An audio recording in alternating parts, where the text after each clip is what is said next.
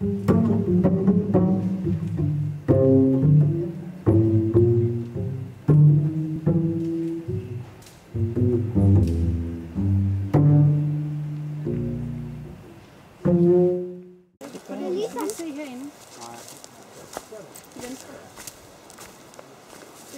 det er ham med et brændt træ.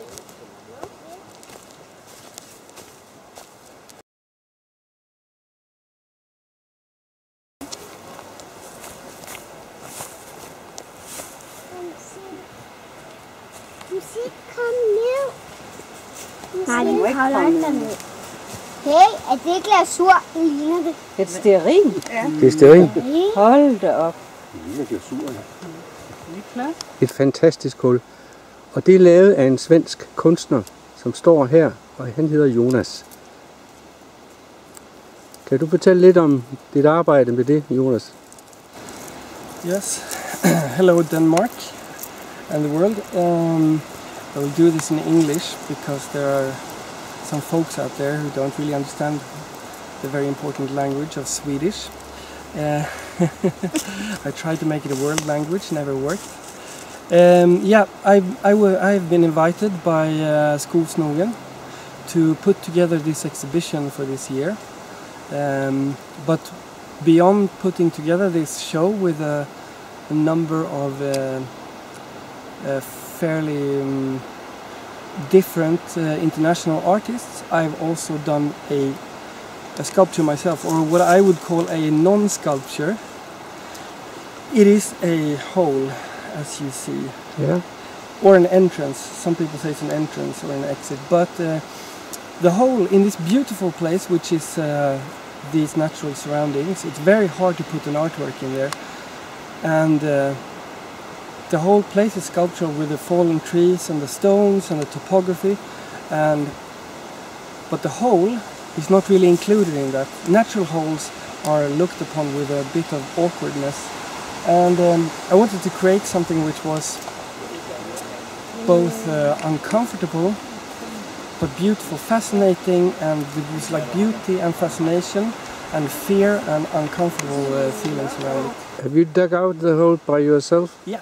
You have? Me and my wonderful assistant Elias Yes. spent a whole evening walking through the forest looking for the perfect spot for the hole. Then we did the simplest of ways. We took 2 shovels and a lot of time. Okay. I wanted the hole to be so big that it would feel uncomfortable and so deep that you could not see the end. Okay. And I will have to say the Danish ground is terrible to dig in. There is clay and sand. Yes. And then, you know, you'll have to fill it with candle lights. Yeah, like wax, candle The wax. wax. Basically, this is all a very analog technique. After we made the hole, we put concrete on the sides to make the earth stable. Still, yes. And then we simply took 2 cooking plates, a generator, 450 candles, and a long time. This is all done. The difficult part is patience, and the wax, if it's too hot when you pour it, it just splashes down. If it's too cold, it gets stuck. So you have to find a series of melting moments. Okay. And it's done with teapots, it's done with the things you use to water your plants, with the casseroles, all kinds of things. Yes. And then the very fantastic colors you have used. Yes. How was that made? Well, I wanted this to be somewhere between completely unnatural and natural. It's obviously, the colors I've chosen are almost on the edge of what you might call some odd psychedelic situation. But I really viewed it as landscape painting. I wanted it, I mean, this is 3-dimensional landscape painting. And the colors, I noticed something very simple today. I came here and the whole hole was full of insects. I see. Because they think it's a flower. Oh, so yeah. they all are attracted to it. And in the same way, it kind of works with people. It's a trap, because many of these insects get stuck down there, which I'm really sorry, insect world. But the same way with the people who come here, they are attracted to it, but also in fear of it. There's a wonderful ambivalence which I was looking for. Have you just splashed color down, or how did it? No, it's a well. I mean, there are different layers. It might not look like it, but there are many layers, and you have to get the dripping to work properly.